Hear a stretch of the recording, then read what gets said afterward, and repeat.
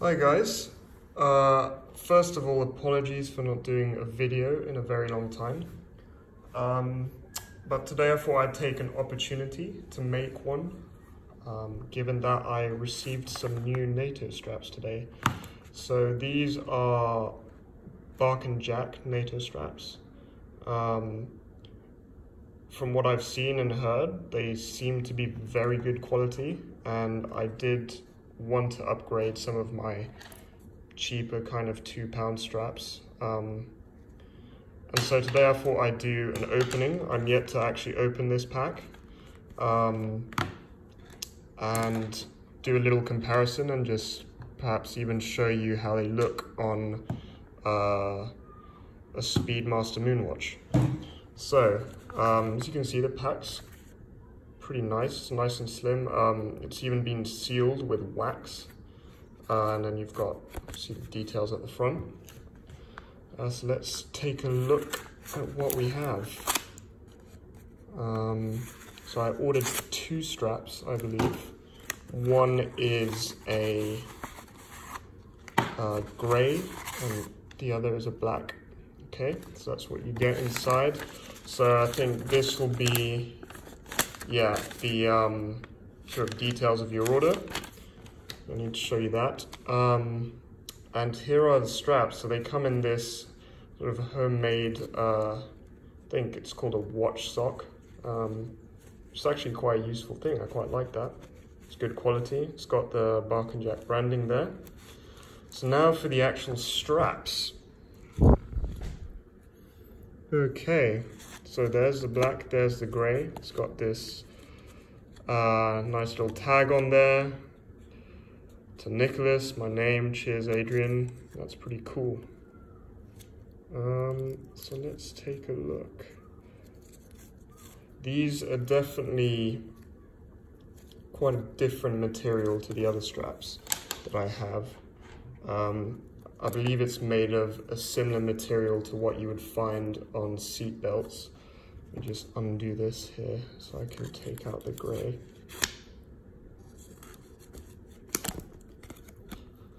Right, so here they are.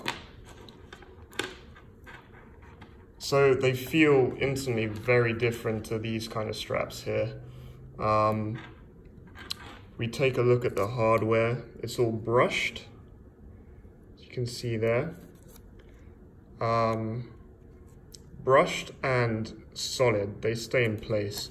If you look at these, they're simply probably kind of rounded and probably just put into there, and they move around like this. They're quite a bit thinner, while these are squared and you can't just move them around like that.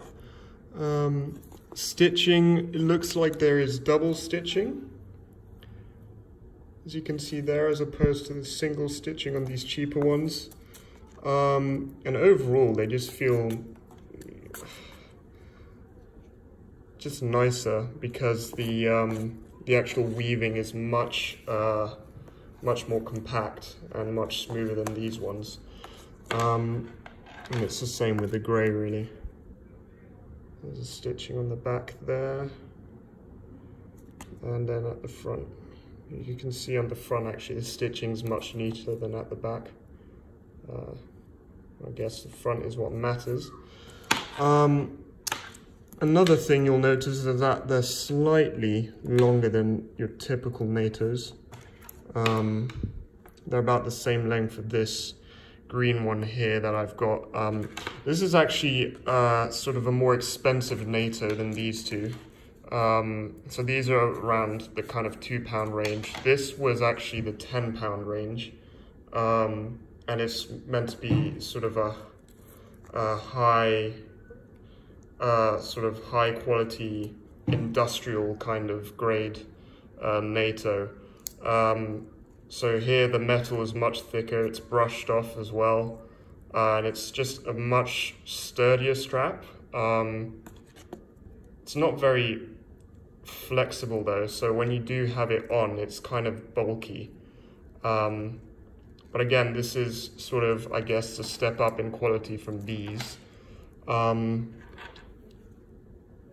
you can see there how much this kind of these Bark and Jack ones kind of flop while this one stays pretty stiff. So I guess these should wear much more comfortably. But I would say that this, quality-wise, is up there. But again, this doesn't use this kind of seatbelt material that these use. The stitching here and the weaving is just not as fine and kind of more rugged than these ones. So overall, I'm quite impressed with these. I do like also the holes, which are square to match the buckle. And here again, the buckle feels very nice quality. It's got some heft to it, and so does the pin actually. As you can see, quite a difference there. The pin's more square. This is kind of just flicking around and feels almost hollow, while this feels very solid. Another thing to mention is you can see there's the Bark and Jack logo there, which is nice. When comparing it to this one again, this one here does feel sturdy, but it does have a hollow feel to it, and I'd say the buckle on the Bark and Jack ones do feel, again, slightly more solid, to be honest, which is nice. So now I thought, why don't we put it on my Speedmaster here. It's just on again, another cheap kind of £2 Perlon strap that I got on eBay. So that's how it looks like. Again, this really isn't that high quality. You can see how this pin here just flops around and doesn't even stay centered. You can just move it around like that. It's not great, but I mean, looks wise, I think these look quite nice. So since it was on a grey one, why don't I put it on the grey Nato here? So just put that through. Fits perfectly, by the way. These are the 20mm ones, so if you have a moon watch like I do, the 20mm straps are perfect. Just put that in a bit more. Pull that through. Hang on. There you go. Right, so there it is on. What's actually different about this is that, as you can see, the two kind of threaders here, don't know if that's what you call them, are much closer together than the, I'll take it off here, than the, well, okay, they're slightly closer together than the ones on these cheap ones. And it does keep the watch kind of in this small space here, so it doesn't move around. Yeah, I think that looks really good. Let me just try it on. Take off my Explorer. Actually, it'll look quite good on the Explorer as well. So I tried to put this on in front of camera. A little bit of stage fright, all good. Okay, so that fits nicely, actually, very nicely. That's very comfortable, I have to say. And I prefer tucking it inwards like so. So you get something like that. And that is a very comfortable and I'd say smart looking Nato. Apologies for the lighting, it's quite bright and sunny outside, so it's getting a bit dark where I am at the minute. But there you can see it in the light. Fits very nicely. I'm very happy with this purchase, and I definitely doubt I'll be going to any other kind of brand for Natos in the future if I wish to purchase any more. It just feels very, very soft on the skin, and it, unlike these cheaper kind of stiffer straps, it wraps very nicely around the wrist and tightly as well, which you don't always get with these. Another thing is as well is that you get plenty of material to actually tuck in. where if you have larger wrists with these ones, you would find that you hardly have anything to tuck in. So yeah, these definitely get my seal of approval. I think they're very high quality and reasonably priced for what you get. If you buy two, you get a discount, or at least you do at the time I purchased these. But yeah, I would highly recommend you check them out, especially if you live in the UK, because see, shipping is free in the UK and it gets delivered very quickly. I ordered these about 2 or 3 days ago, I think, and they've arrived. There's the grey. Can put it on the black as well. Let me do that quickly before I end the video, just to show you. I've never actually owned a black Nato, so that was the initial one that I really wanted to get. And then when I saw the offer, I decided to go for a grey as well.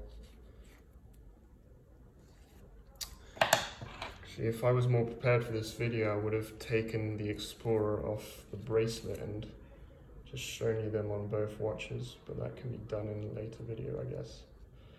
I do plan to do a state of the collection video, which I believe I promised a while ago in my very first video, and it never really materialized. But definitely keep a lookout for that in the next few weeks. I do own more than just this Explorer and Speedmaster, so don't worry, it won't just be a repeat of this video. And there you go.